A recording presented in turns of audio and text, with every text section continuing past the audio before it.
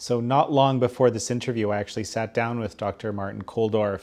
We talked about this, some of these funding sort of confluence between the distribution of the funding and promotion and so forth in the academy and in the agencies. But one thing we didn't talk about is the influence of tech and big pharma and so forth. So how does that fit into this picture? Well, again, it's sort of a tangled web that I was extremely naive about when I started, which was shocking to me. Shocking, for instance, in a very subtle way, that I heard the people on the task force refer to the TV talking head types by their first names, indicating they were friends. They had established a relationship with these people, and they used them to make sure that the narrative was what they wanted. And, you know, I mean, the fact was that the emails from Dr. Collins that were retrieved under a Freedom of Information Act request showed that they, Francis Collins and Anthony Fauci, were colluding with the lay media, not science, to destroy or undermine or smear people who disagree with them.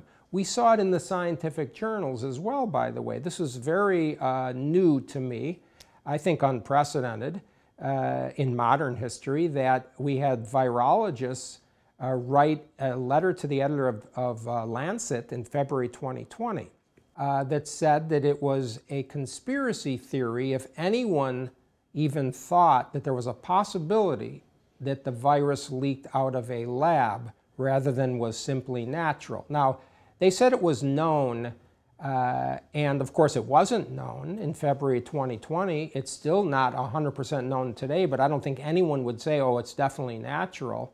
And that, why was that written is the point here. That letter could only have been written to intimidate and stop anyone else from making that statement. And this is very dangerous. The journals were publishing character smears on top of that sort of thing. This kind of opinion piece that does not have a real scientific basis, and in fact was contrary to the evidence, is a real abuse of what were very prestigious and influential journals. They're still influential, but we saw a garbage really produced in these journals. I'm talking about Lancet, New England Journal, Journal of the AMA, some of the world's best journals, a British medical journal, including simple character smears. And this cannot go on. And part of this is, again, relates to this sort of a cabal of people in powerful positions in the journal editorships who also review the NIH grants. There's this very, very close and, like I say, unhealthy relationship. In addition, all of the reviews, by the way, are done anonymously, the peer review process. And so the peer review process, although it might seem to be something that ensures honesty because you don't have to reveal who you were and you could be honest, it's actually quite the opposite, it turns out, because it means that people can, without any accountability, stop a paper from being published. And that's what happened. I got letters from over 100 scientists during the year 2020 saying, first of all, please keep going. We're afraid to step forward, but you're right, everything you're saying.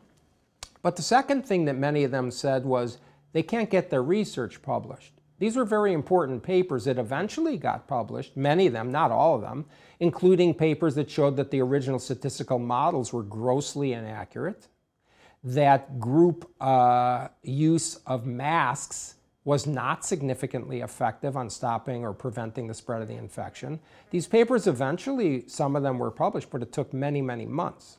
So it became a politicized atmosphere even in journals. We live in an era of censorship and disinformation, and it can be really hard to know what's true and what's false in this information climate.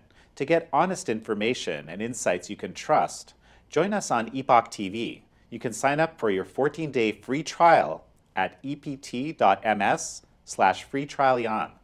That's ept.ms/freetrialJAN. It's this area around industry. How does the industry fit in?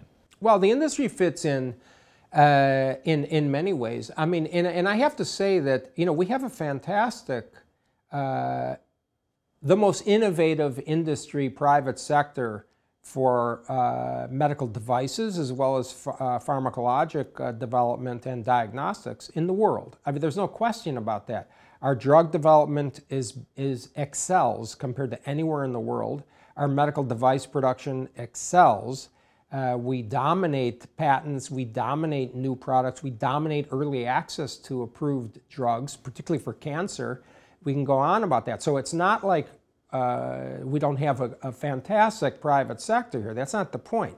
But the point is that we have to be careful in hiding or in not being transparent about things that are supported by pharma. Because basically, no matter how good of a person you are, if your company's making billions of dollars from a product, is it a surprise that one of the companies that makes vaccines for COVID, is it a surprise that the CEO gets out there the other day and says, oh, we need a fourth booster, we need a fourth dose?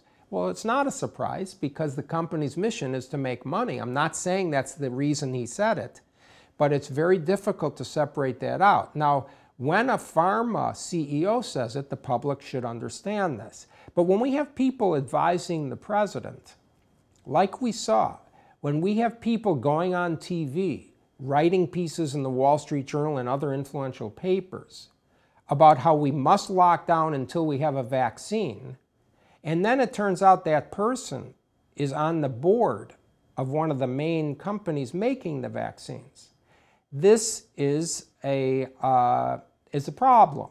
I'm not saying that these people are necessarily corrupt, but that influence is corrupting, and that is a conflict of interest that in some cases should make you recuse yourself. We don't even know the depths of pharma's funding or not funding of certain things. We know that in this emergency situation, the previous administration relieved the pharma companies of liability. That was in the part of the interest of getting things done quickly and without hesitation. And I think that was very well intentioned.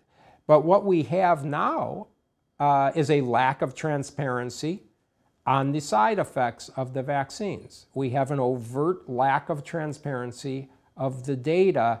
And when you have that, coupled with a zero liability against these companies, that's a problem. You have basically undermined the trust in the vaccines unnecessarily because the vaccines have so far good data on protecting people from dying who have a high risk of dying. But when you have a lack of transparency, when you have an unhealthy situation of financial gain from pushing more and more and more boosters, when you have advisors both inside the administration as well as people who were in the administration and had the ear of the president, when you have people going on TV as experts and they're not very clear on emphasizing that they are on the advisory board of the drug company making the vaccine, I think that's wrong. I think many people would say it's unethical. And the solution for that is not just admitting it or stating it clearly. The solution is recusing yourself because there is, intentional or not, okay, a problem with a conflict of interest there. And the American people generally believe what they hear. I mean, everyone has, until this pandemic, and I think that era has to be over. We all trust people with credentials, but the credentials alone are not sufficient anymore. In fact, we know now that many people with credentials are not to be trusted.